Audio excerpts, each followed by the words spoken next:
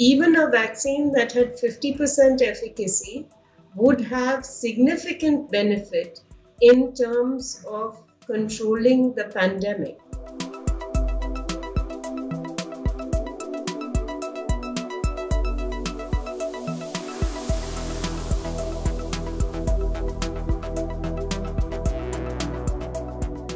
Even when you take your child to a pediatrician, for example, the pediatrician is not going to tell you this vaccine is 90%, this vaccine is 50%, this vaccine is 60% efficacy. But that is actually the case.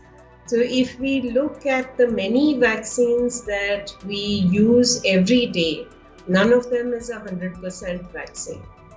The very efficient vaccines are things like measles and rubella vaccines.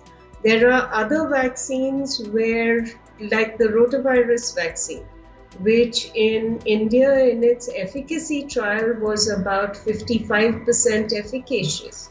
But we use the vaccine, and what pediatricians are describing now is that they don't see as many diarrhea hospitalizations as they used to see before the vaccine was introduced. I think 50% was very reasonable as an estimated efficacy of a vaccine that is targeting a respiratory infection.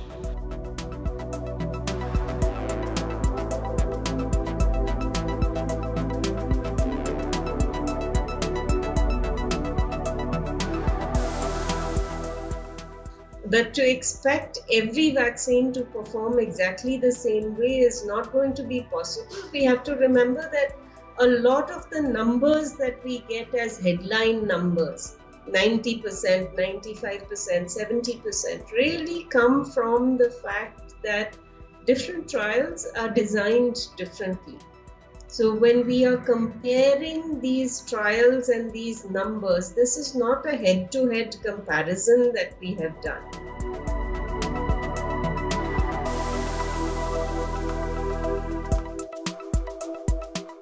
It's important to understand that even if we do want to immunize everybody in the country, it's not going to happen in a short time frame. So what the government may be prioritizing at the moment are the populations that are most in need, and plans for others may evolve as we have a clearer sense of what the supply chain and the products might look like.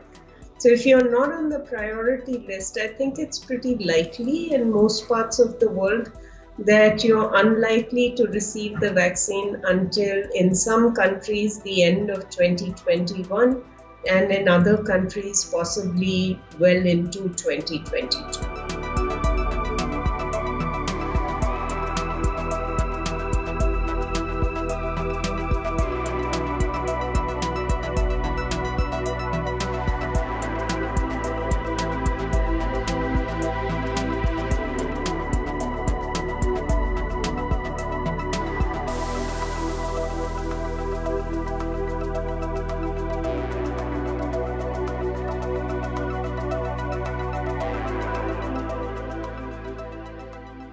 Obviously, if you hear about somebody being very ill after potentially participating in a trial and having an adverse event, you will be worried, and you're justified in that worry.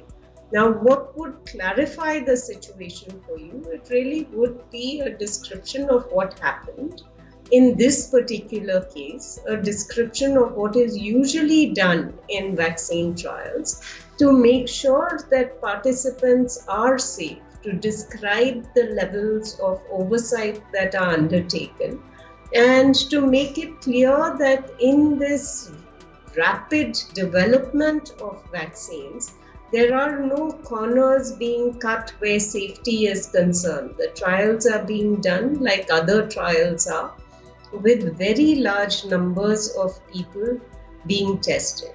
That said, I've frequently said that there is no drug or no vaccine that can be called 100% safe.